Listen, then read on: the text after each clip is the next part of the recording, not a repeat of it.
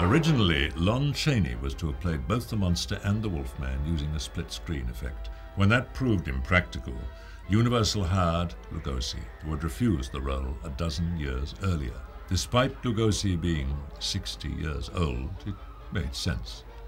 Igor's brain was in the monster's skull. I remember seeing the photographs of me looking at my father in the Frankenstein makeup, and obviously not sure of who it was from the look, but obviously from the voice. Everyone knows exactly who my dad is when they hear his voice. Preview audiences roared when they heard the monster speak with a Hungarian accent. Executives cut all Lugosi's dialogue and references to his blindness. Thus, Bela stumbled with arms outstretched for no apparent reason.